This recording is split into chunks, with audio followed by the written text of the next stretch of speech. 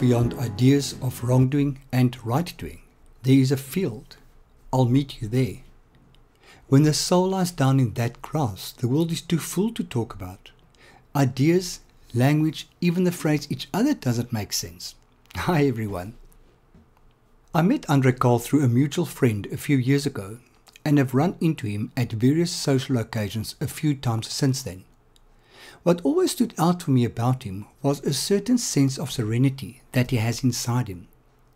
When I started thinking of people whom I could speak to for this podcast, he was one of the first people I could think of. I have always been intrigued about what it is that he has that give him such a calm aura.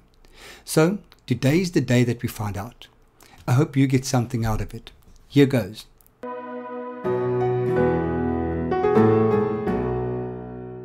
Andre. Yes, Freddie. How are you doing? Very good, thanks, man. I'm glad to hear that. Thank you so much for doing this. I realize only a that pleasure. Everybody's so busy. So for somebody to take an hour out of their day, I really appreciate it. You're Thank welcome, truly. So the first thought that comes to mind is name-surname combination is very Afrikaans. Yes. But you're very English. Well, I'm tweetalig. Okay. My mom was English, and her mother was on the British side. She was a child on her parents on the British side of the Boer Wall. Oh my word. And my father is Afrikaans and comes from the Karoo, and his mother, my grandmother, was in an internment camp, in a concentration camp under the British. So it just shows how quickly history can change. Eh? You had a clothing brand. I did, yes. AndreCarl. AndreCarl. Huge. You must know this, but the day that Nelson Mandela was released, yes, I wore your shorts. To the parade. I wasn't planning on being on the parade. Yes. I was on Clifton Beach, and I was actually in the army in those days. Yes. And I was doing selection for the Military Psychological Institute at Langebaan. Mm-hmm. So I was living in the officers' mess in Langebaan, yes, and went to the beach, and not knowing Cape Town, needed to take a train back to Milnerton, yes, and ended up on the station where everything was happening. Yes, so got caught in a riot where the car was shaken and everything. Yes. And all I thought was, oh my God, I look so camp in these trousers. So your brand is ingrained in my head as the day that Nelson Mandela was released. I wore your shorts. Those were lovely clothes. Yeah, what happened to the brand? So what happened was the company became very big. We supplied chain stores and we were exporting. And then after independence, South Africa became part of the global economy, and the duties that governed the importation of clothing into South Africa was lifted, and we just couldn't compete. Okay. The interesting thing is that during apartheid, there was some protection for the Garment Workers Union. The Garment Workers Union protected and fought very hard, and they were very strong to protect the clothing workers. But now we are importing clothing from sweatshops in the East. Absolutely. With much less protection, you know. Which is actually ironic, so we couldn't compete. So I always used to say, you must never say never, but I say I will never go back in the clothing industry, and here I am. I just want to say, we're sitting with a whole rack of t-shirts hanging behind us. but this is now more about, we buy the t-shirts in from Mauritius, they get manufactured, they're very good quality. And then, so they're just really canvases for design. So we spend our days now designing. Don't have a huge staff. I don't want to get too big. I want to be able to travel a lot. I want freedom, and I want it light. Yeah. I want to travel light. The light through life. I like that. So you said father comes from the Karoo. Where did you grow up? I grew up in Stellenbosch, in Banhoek. Beautiful valley. But that was probably my most important formative years of my life, was during that time. Okay. So I went to Paul Roos Gymnasium, which is a dual medium school. Was it dual medium at that stage already? Yeah, it was, yes. Okay. But I was in an English class, but most of our classes were in English and Afrikaans. Okay. Mostly probably more Afrikaans. Just 10%. The flack you must have received English van der Merwe. Van der Merwe, what are you doing? That is true. And also being, knowing at that point in time that I was gay and having to hide that. Oh my word. It was a very difficult time. And I actually decided one year to go to boarding school. And I went to my parents, and they said, well, my parents had this philosophy that we have to make our own money. Okay. And so I started my first business, I think I was 16 or something. Oh, my word. And so I had money. So I said, okay, I'll pay for myself. And it wasn't expensive in those days. They eventually did pay. So what made you decide you want to go to boarding school? Well, I had a hard time. My dad and I didn't see eye to eye. Okay. I wanted to change, you know. And that change was a quintessential year of my life. I actually developed social skills instead of being sort of insecure, quiet boy, keeping out of the limelight. Yeah. I was voted as head boy of the boarding school. I didn't accept it. I left again. I had to change my mind 2 years later. And then I became a prefect, leerlingraad in Paulrus. Now, leerlingraad in Paulrus is normally academic, sport, of which both of them I'm not very good at. No. Not? No. So you broke the mold, the whole Afrikaner Broederbond thing. You came in and said... And I was an art student. Well, I didn't really use that position as well as I probably could have. You know, I had a lot of friends, and I was learning to jol, and you know, and I was probably a useless student council. Okay. I still believe I'm the worst head boy our school ever had. Were you head boy? Yeah. Wow, that's impressive. God knows why. It just, I don't know. But anyway, listen, so did you grow up Christelijk Nationaal? So my father was Dutch Reformed, okay, and my mom was Catholic. Okay, so you definitely grow up with religion. Yeah, no, very strong. We went to church every Sunday. But my brother and I, my mom, one of the conditions of her getting married to my father was that the children had to be Catholic. Okay. So we went to Catholic church, and I think that was really important. So my entire life, we went to church with people of all races, and there was never, there was never a race issue.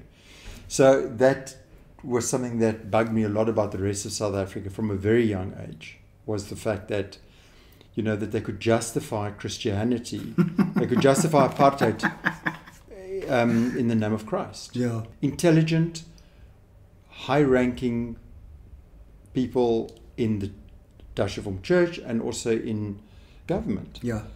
And people bought into that. It just astounded me. So that was one thing that I had a problem with religion, was how it could be manipulated, and the people that I saw as Christians were not, in my opinion, what I sort of understand Christianity to be. Love thy neighbor, give thy the cheek, etc. Absolutely, yeah.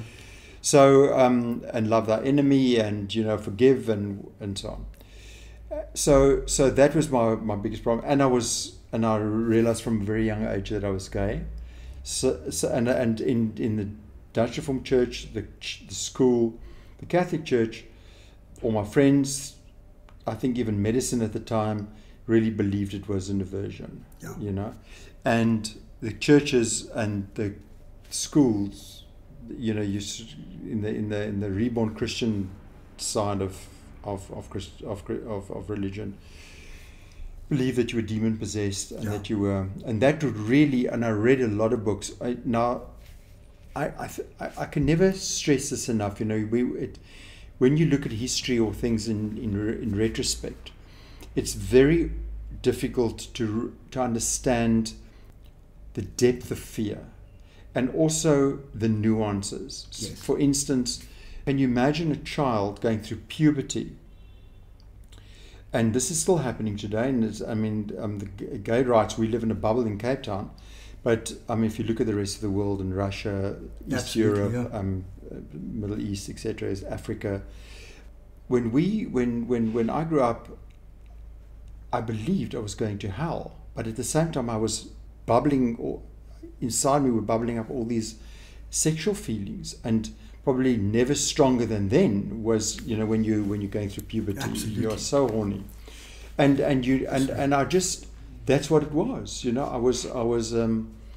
I had this conflict in my life, and I was handling it. This is the other important thing. I was handling it completely on my own. You know, I was too scared to speak to a teacher. I was too scared to speak to, obviously, a doctor or my parents or the church Never or whatever. Parents. My parents would have been the last people that I would have spoken to. So, How old are you, Andrew? 57, just Okay. turned 57 the 4th of January. So this was the 70s, you know. That's why I wrote Morphe, Yeah. because I wanted to try my best to describe to people how it feels to be on the other side of the fence, and to feel how you know, what persecution really feels like.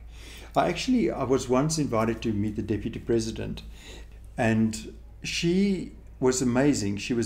We had tea for about an hour and we chatted.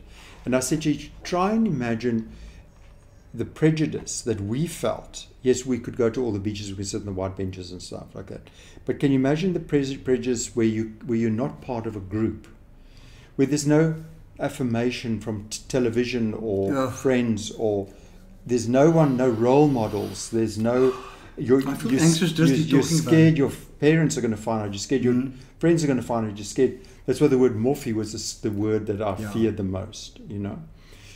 But then I went through this searching process. I thought, okay, well, you know, remember that my entire background then was religion, you know, my strong Christian faith.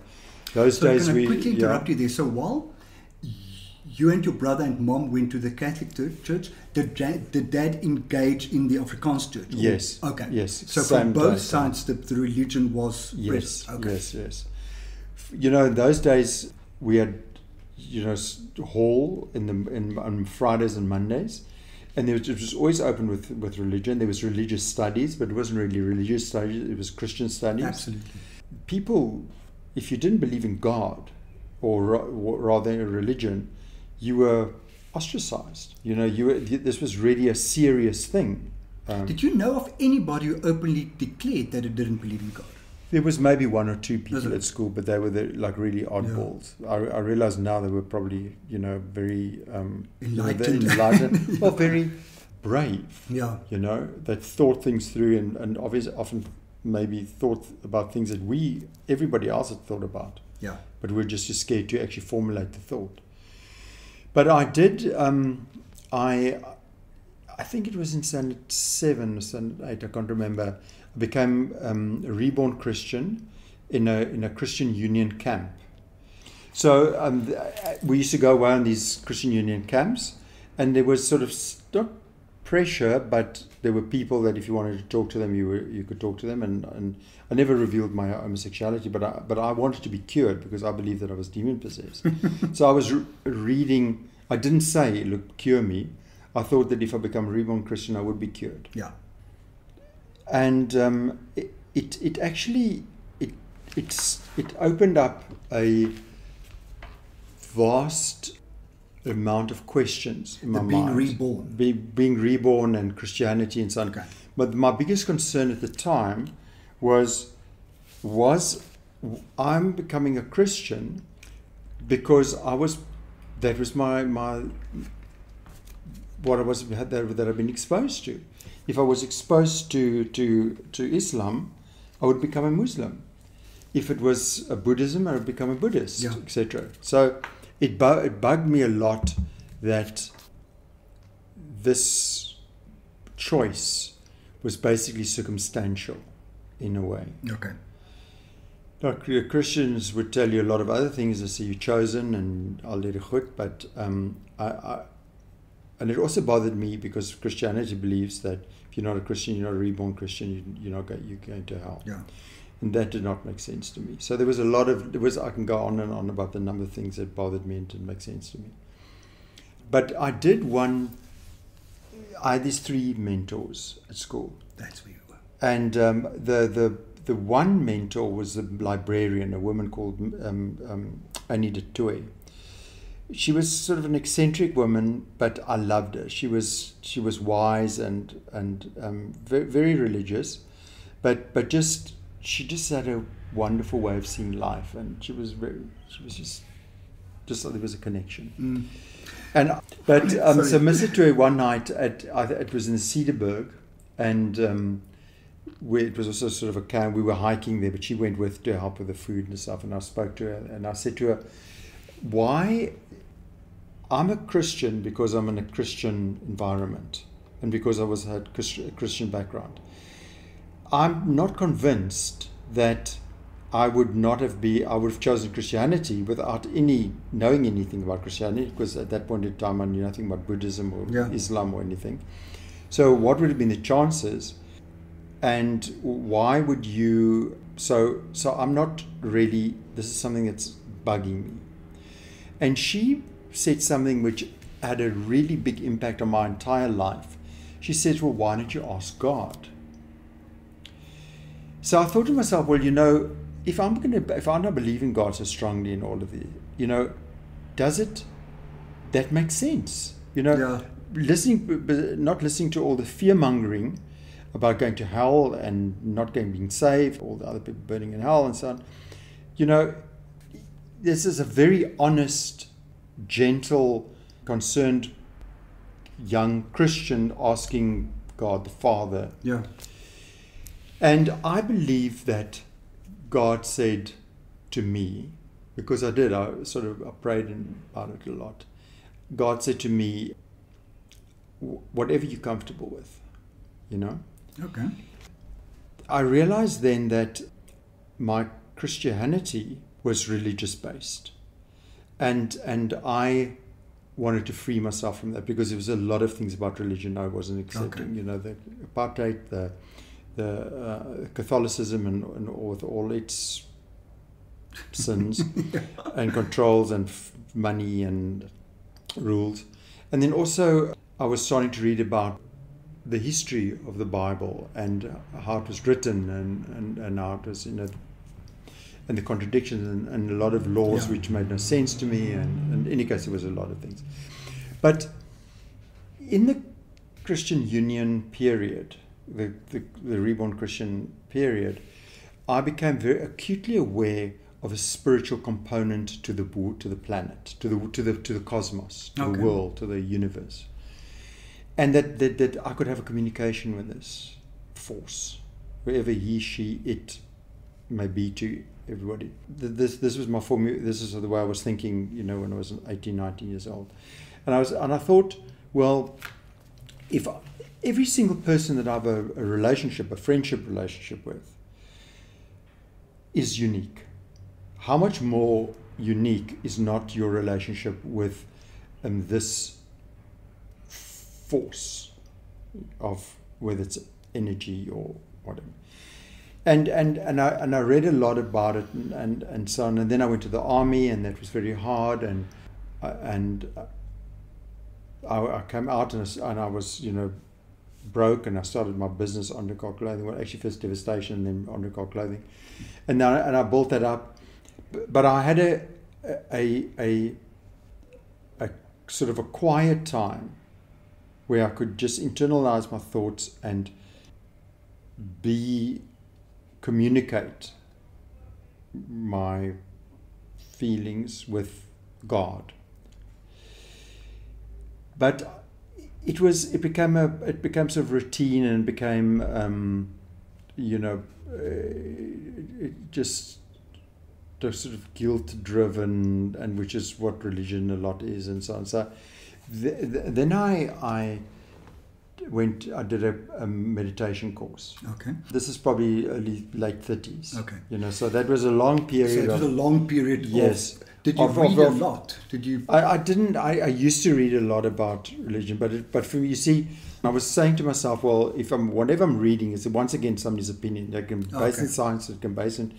But if we're going to develop a relationship with God, then let's leave this three-dimensional tactile world alone, and let's develop this spiritual side. Okay, so let's see what's there for me, because you said earlier, if all of us are so unique, how unique can my relationship with that God be? That's so right, you went in search of that uniqueness that works for you in this. So I realized that praying, in inverted commas, I couldn't really still my mind. I was drifting off, and it became formula. And in meditation, what it teaches you is to focus your mind. Yes. Now, strictly speaking, from meditation, it's really just to center yourself and to still your mind.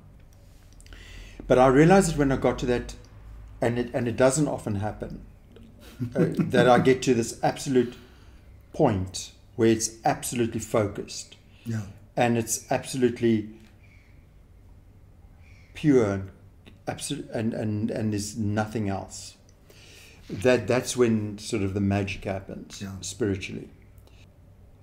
And that has really seen me through my life, because I've pretty much had to look after myself all my life.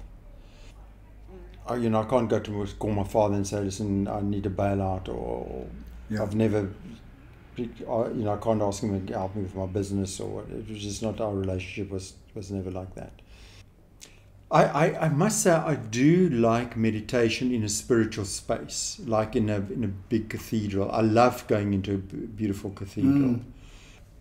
Or there's definitely I've just been to Ecuador, and you see those churches, they are extraordinary.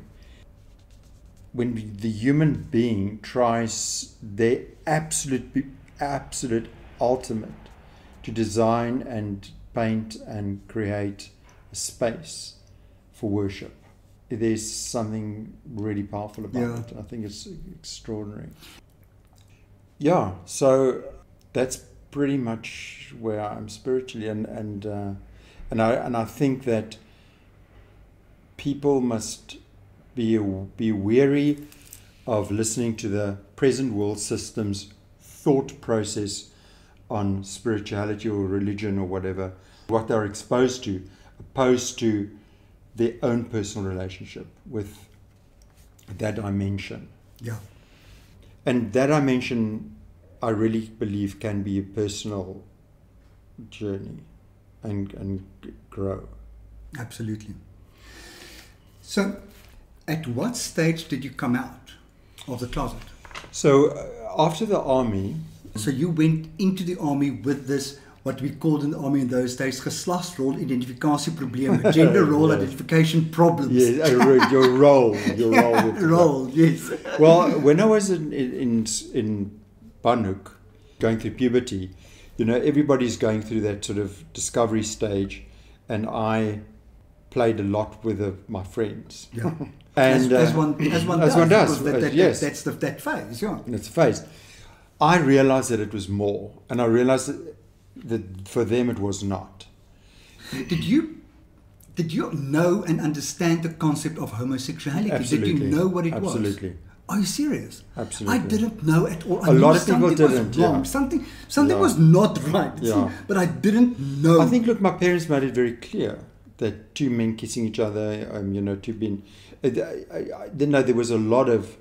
So you were spoken to about these things. Yes. See, I always say that two things my parents never warned me about: men and drugs. And look at me now. So something went wrong very seriously. You should have been very specific about where I was not supposed to go. Yes. So they would speak to me. They would speak to us about these No, things. it wouldn't be a sit-down conversation, but there would be a lot of comments. And in the school, and in scripture readings and whatever. So your guilt, because I do hear guilt. I was definitely felt guilt. So guilt was based in religion, because yes, that's it's based in religion, wrong. without a doubt. So at what stage? Okay, back to coming out to your parents. Mm-hmm. How old were you when you kind of, mom, dad? Oh, okay. So my parents. So after the army, in the army, I had gay sex. Okay. But it was very dangerous, because if you were caught, you could go to War 22. Yeah. And when I came out of the army, I first studied art for 3 years, but I started a business at the same time at night. I decided, fuck this, I'm gay, this is who I am. Yeah. And I was in this free environment in art school, and I basically left home because I was starting to make money, and I got a flat in town, in Cape Town. Did you study in Cape Town as well? Yeah, studied in Cape Town. So, and I had a boyfriend. My parents never came to that apartment. They basically said to me, if you are gay, they didn't use the word gay, homosexual, homo, we don't want to know about it. So I thought, okay, cool. Okay. So You not, know, we don't I want didn't to know say- about you. No, we don't but know we don't- about it. Yeah, if you are. Okay. They knew. They knew. Okay. And then, you know, as I said, I didn't see my parents that often. I would go and visit them with my boyfriend, and you know, I thought if they ever, they never did, but if they ever ask me, I'll tell them. Yeah. Because I was living quite openly gay. I mean, I wouldn't kiss my boyfriend or hold his hand in front Yeah. of them or something like that. I mean, you must remember this was the early 80s.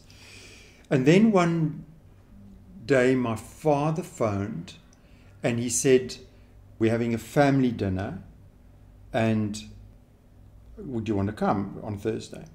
And I said, well, I'm going to bring Grant. So my father said, well, he's not family.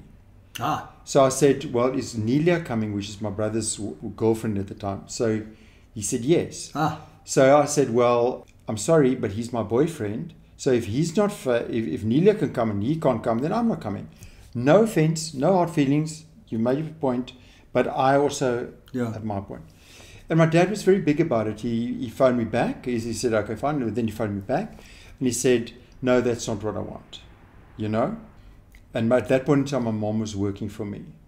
And so this was my father and I had this conversation on the phone. It was very amicable. We never really discussed it again, only after Morphe was released. Okay. I went with Grant, with my boyfriend. Oh, cool. Yeah. Well done. Yeah. But I mean, I just, he was big enough to say, bring him. Okay. I don't want us, I'd rather have you as my son with your boyfriend than not have you at all. So then I told my mom, I called my mom into my office and we sat down and I said, Mom, I have to tell you something, I'm homosexual. And she said, she sat and she says, does that mean you can't go to the Catholic Church? So I said, well, I can go, but the Catholic Church doesn't really want me there at that point in time. But you weren't going to church then anyway? I wasn't really going to church, no. I see a lot of you being in nature. Yes. So you're a biker and you travel to obscure destinations. Yes. I've just crossed the Andes on a motorbike. Oh, cool. Into the Amazon. Oh, wow. Yeah, 3 weeks ago. And that is part of your... Am I right passion. if I say that's part of your spirituality for you? Okay, I love being in nature. I think nature is just a flippin' miracle. Yeah. It's just absolutely beautiful. I always think of you as nature. Really? for me in my head, Yeah. when I see you in nature, nowhere else. Yes, it's weird to see you in an office. Yeah. Really, it's kind of, you don't. But I'm belong cold there. food. That helps. But you see, you see, I've got this old Land Rover, which is 23 years old. Oh my word! And I mean, I go. The blessing about living where we live, you know, Namibia, Botswana, Zambia, Mozambique, all these places are close by, and there are really truly wilderness areas still there. Yes. Like the Kukuveld in the northern part of Namibia is just a mind-blowing experience. And so for me to be out in nature it's just amazing. It's just sort of really does feed my soul. I've never been to the Amazon before until this time. What was extraordinary, it was just walking into those jungles and submerging yourself in everything that is so alive. Being so aware that below your feet, for kilometers in either direction, there is just life. Yeah. Billions of species and just such an extraordinary experience. But I feel that also in the desert. We crossed the desert once on horseback for 5 days in the Namib. Good grief. The Namib Desert up to Swakop and rode the horses into the sea. It was extraordinary. Good. And at night, we'd be so tired from riding all day, and we'd just walk with our bedrolls. We had bedrolls. It was in winter, and with sheepskin liners, and it was incredible. And we'd lie under the stars, and it was a new moon, so there was no moon. So there was just this canopy of stars, and I have a passion for the stars because that's really one of the things that we are in touch with that gives us true perspective. If we start considering the distances of those lights and how vulnerable Totally we so, are. yeah. Now, something else that's important is, like, for instance, how, we're very blessed to live in Cape Town. Now, if you consider in our solar system, the highest temperature will be the center of the sun, just our solar system, that our star with its planets going around it. And the coldest will be sort of interplanetary space, minus I don't know how many degrees. Now, if you consider we as human beings can only, even on our planet, we can't really cope with minus without help. Yeah. Even probably 10 degrees, things are starting to get really uncomfortable. And if we start going over 30 degrees, things start getting uncomfortable. We need some protection. But here we're sitting in t-shirt and shorts, bare feet, and in a pinprick of perfection, And the planet, it's called the Goldilocks planet because it is so perfectly positioned. Yeah. So to be in nature, I mean, these things, and you can look at the smallest leaf and whatever, it's just magnificent, You so take I do the like most nature. amazing photographs as well. Did you do a course in photography? No, at any stage? I don't think I take such I good think photographs. you take wonderful photographs. Look, I used to have an old Pentax with film, and I used to, because then you set the photograph up and you think of the light and you think of the aperture and the f-stops and and you because you don't have digital where you can just go. You get basically one so shot. I think those photographs in those days were probably a little bit better. Now, I mean, I love using my iPhone. I think it's just fantastic that I've got it with me and so on. But I take less and less photographs of trips. I did take of the Amazon, a few of the Amazon and crossing the Andes. But riding a motorbike, you've got this 360-degree view. Yeah. It's not through a section of a window. And you're feeling the wind and your smells and everything. Just stop and take your gloves off and find your phone and then take your helmet off and you'd rather just experience it. Yeah. And that is important for me. I'll never forget, at some stage my ex and I bought an old Chev 4x4 crappy little thing without a roof and whatever. And the first morning I drove to work with this thing, I was on the Val Drive. That is next to Table Mountain. You virtually drive on the foot of Table Mountain, for the people who don't know. And I thought, what is that smell? This smells weird. And I realized this is the mountain. This is what it smells like. Yes. And it was such a weird feeling to realize this is what I miss, being in my car with the air conditioner on. Yes. It was such a weird And feeling. all the filters and everything. Yeah. So I can imagine being on a bike, how absolutely you feel the wind and you're also concentrating the whole time. Yeah. In the car you get bored because you're sitting and you're on the steering wheel. And do you find that I love jogging? Okay, this is coming a long way. But I love jogging. But due to being a hurdler in my young age, I've got knee problems and ankle problems and God knows what. So for stages I can jog nicely and then my knees conk in and then I need to rest for a long time until the knees are okay, and then I possibly need an op, but I'm too afraid to go for the op.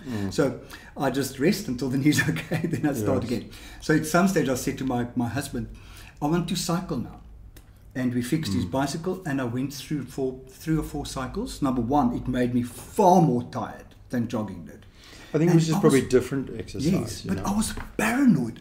And I thought to myself, but as a teenager, you cycled everywhere. Yes. But as a 50-year-old, you don't have the arrogance of youth anymore. But I was so nervous. And it suddenly dawned on me how careful one must be on a motorbike. Yeah. I've just always had this philosophy to live life to the fullest, to embrace every single moment, and rather than live a safe, long, boring life. Yeah.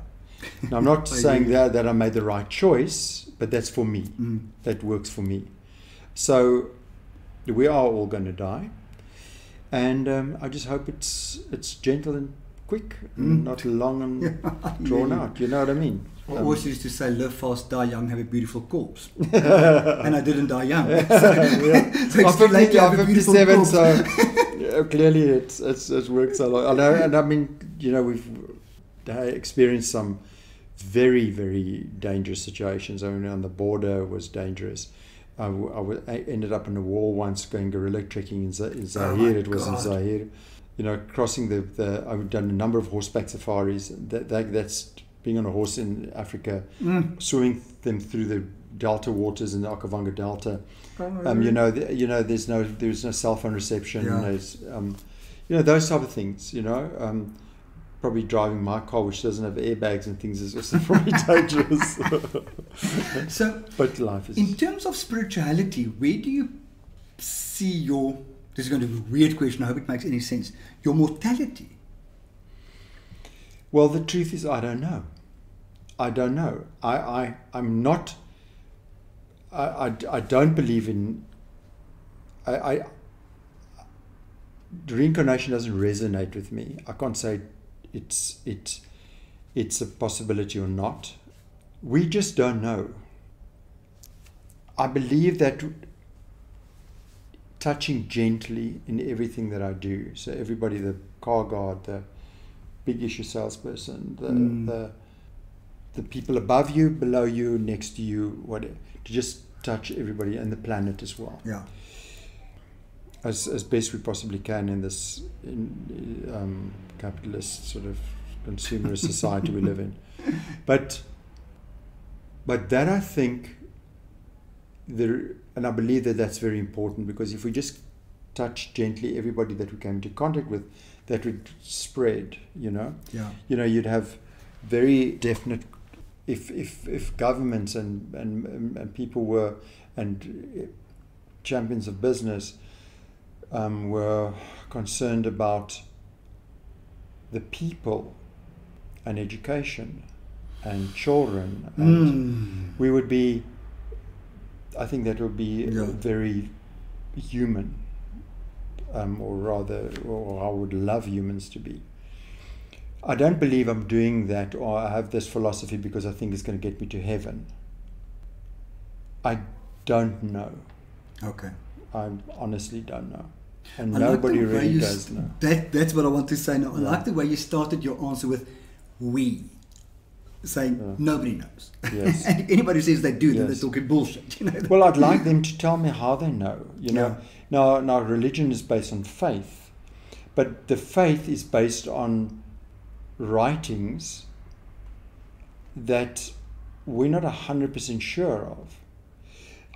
Now, I've always considered myself, if I was God, and I'm not a particularly good human being, and God's meant to be this really magnificent, the ultimate forgiving God. There's a lot of things that God seems to be allowing that I would never allow. And the idea of not being chosen to be born, some people believe you do choose. Let's say we're not.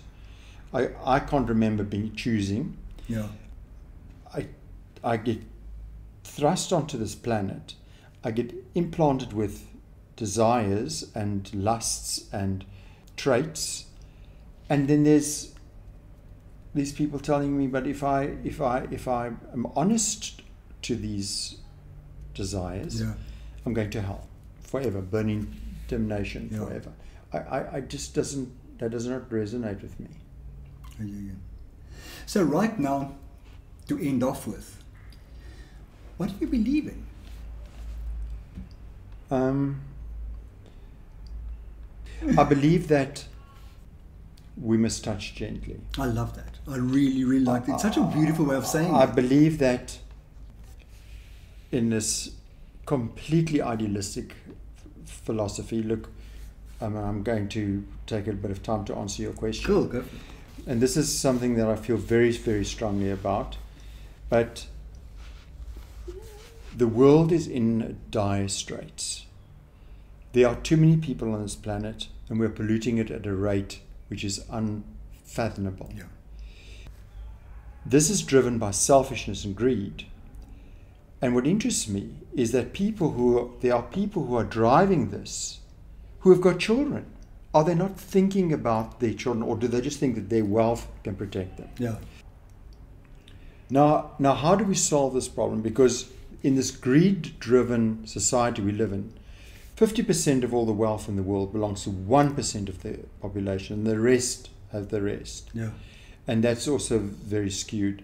The really poor people, I don't know what percentage they really own of that 50%, but very little, and that's the majority. And they're getting poorer, and the rich are getting richer.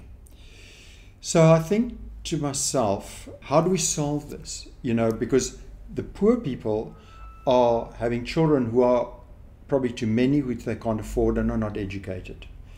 And you can't expect an uneducated person to be concerned about... To make an educated decision.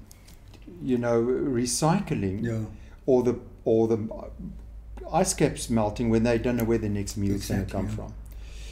And so the cycle just persists, and it just snowballs, which is how we've seen this now over many generations.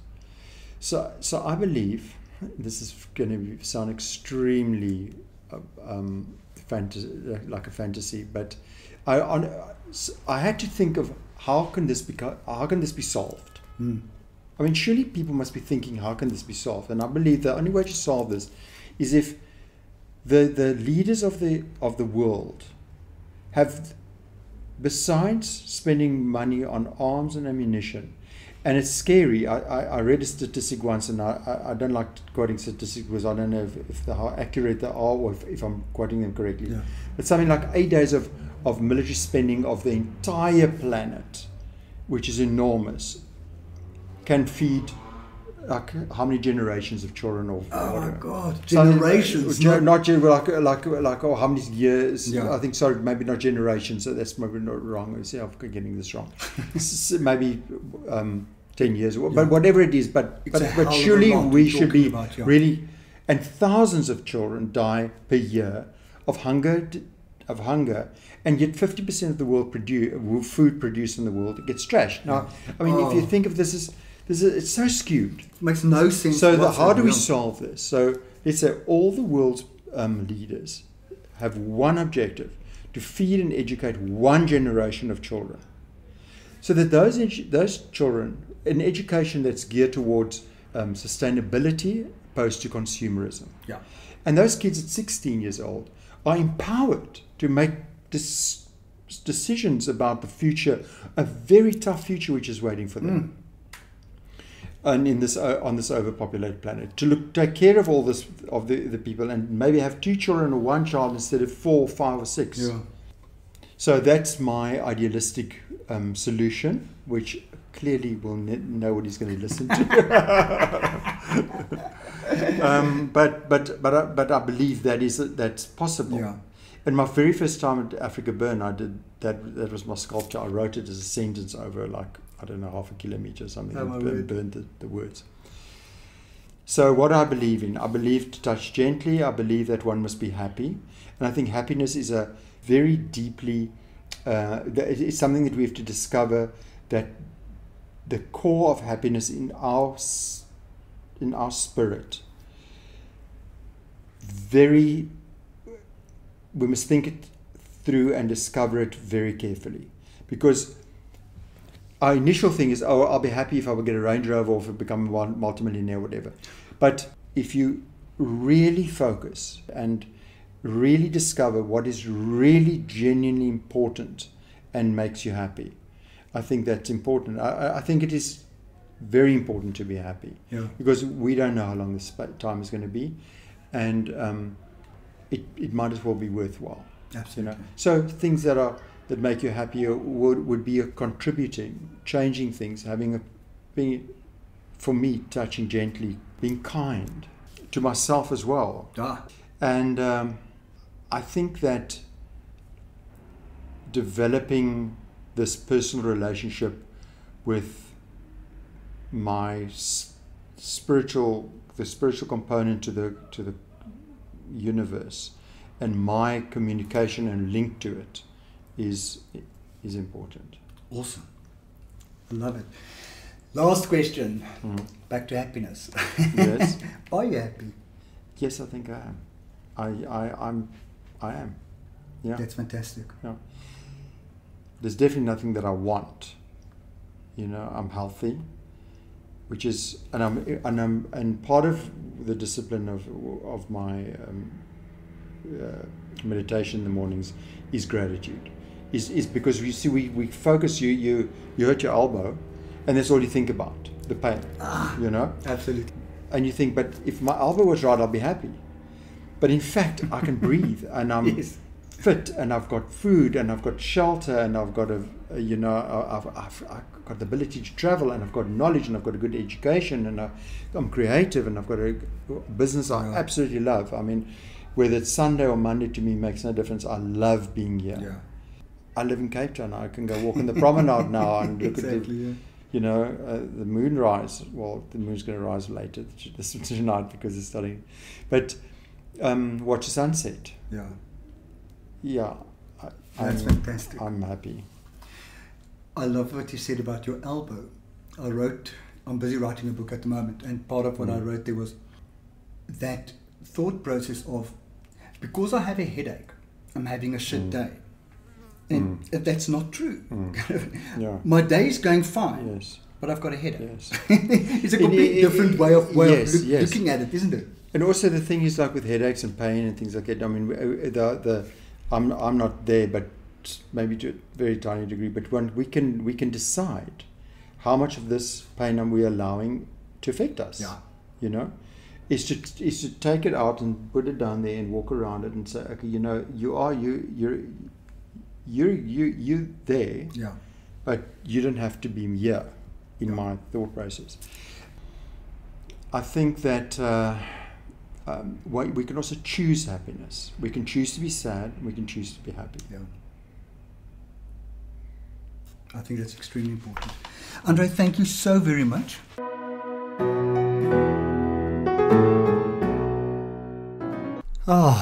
I thoroughly enjoyed talking to AndreCarl.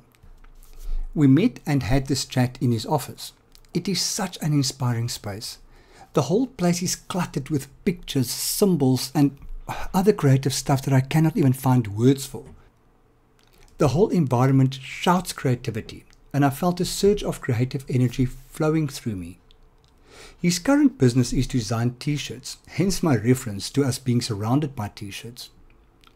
For those of you who do not know yet, AndreCarl is a writer of the well-known novel called Moffie, which is a derogatory term for a gay man in Afrikaans.